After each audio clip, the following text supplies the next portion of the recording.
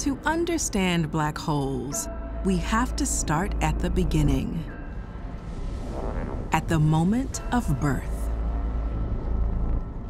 Black holes that are a few times the mass of the sun probably formed from giant stars that were maybe about 20 to 30 times the mass of the sun.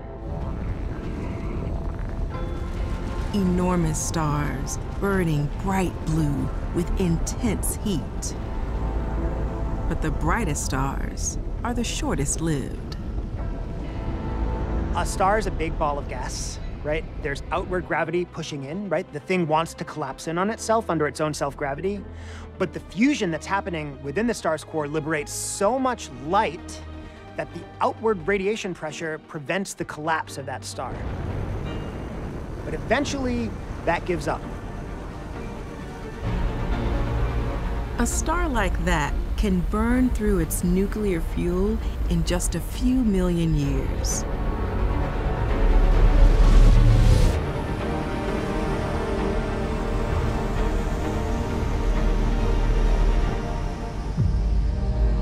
And when its power source runs out, it collapses under its own gravitational pull. There's so much material that's collapsing during their final few moments that they create this massive, dense ball of neutrons that continues to collapse. A star 20 times the mass of our sun or larger, crushed by the force of gravity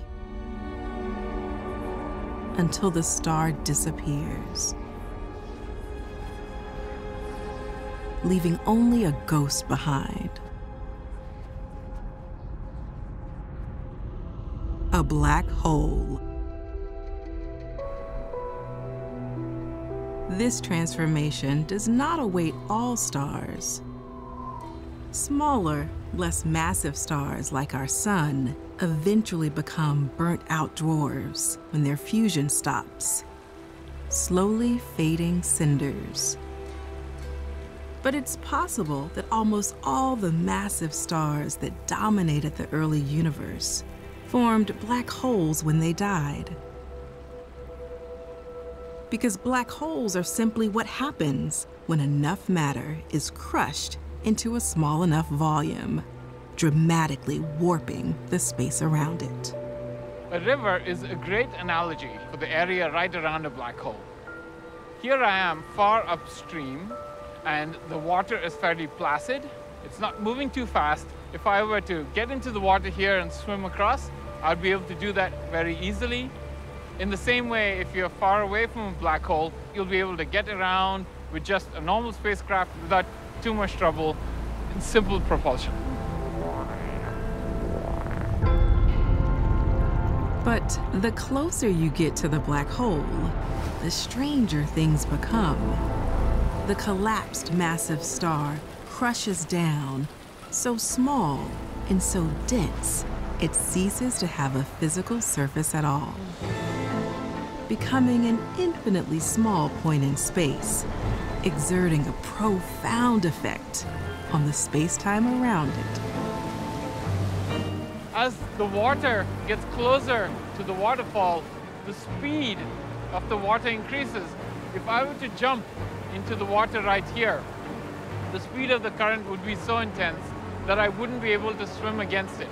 And I would be gradually pulled closer to the edge of the waterfall till I reach a point of no return. And that's the same around a black hole. Just outside the black hole, the fabric of space itself actually stretches inward towards the center. Not even stars, planets, people, even light cannot escape the pull of a black hole. It's like a waterfall in the fabric of the universe. The black hole's gravitational reach is not infinite. People have this idea that black holes suck, in the sense that they suck everything into them. But that's not true. Black holes can only eat things that are within a certain distance away from them. If you're further away, then the black hole has no way of eating you. But once in its grasp, you are lost forever. And this is the key to their mystery. The black hole's interior is hidden from view, cut off from the rest of the universe by a boundary in space, the event horizon. Beyond this point, there is no escape. Black holes are where two of our greatest theories collide and clash. So you've got these two primal forces in the universe, gravity, which we all understand and feel with our bones. And then you've got quantum mechanics, which governs the theory of the ultra-small, how atoms and nuclei come together. The black hole is where gravity and quantum mechanics finally meet. When we try to take the mathematics of the very large and try to combine that with the mathematics of the very small, instead of matching, they get into a fight. And so we don't have a consistent way to describe both. We can begin to probe this deep mystery by investigating the heart of Sagittarius A star.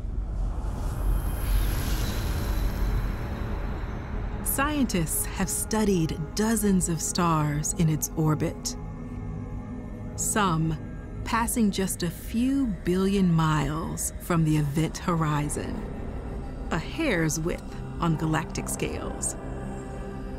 And these flybys could have catastrophic consequences.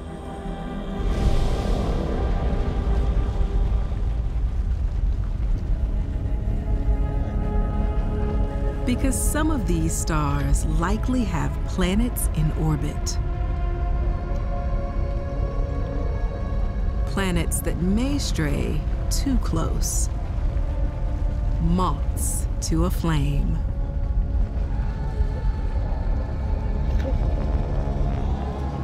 Pulled from their parent stars towards the abyss.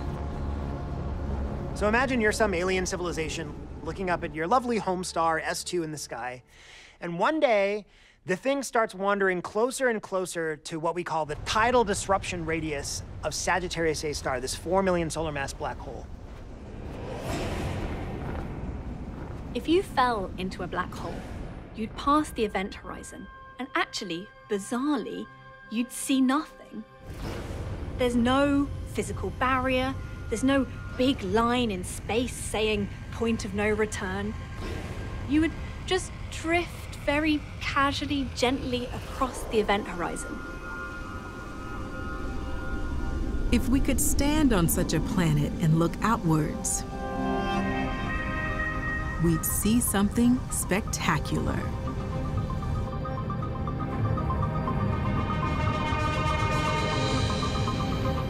You'd see a distorted universe. And in fact, you see it distorted in both time and space. You'd see it playing out at an amazingly fast speed. The rest of time would play out unbelievably fast in front of your eyes. But eventually, tidal and gravitational forces become too strong.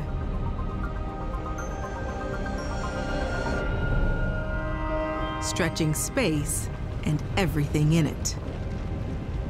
Your feet will be pulled more strongly by gravity than your head, so you'd be stretched out into a giant string, and eventually you'd be one long string, 1 atom thick.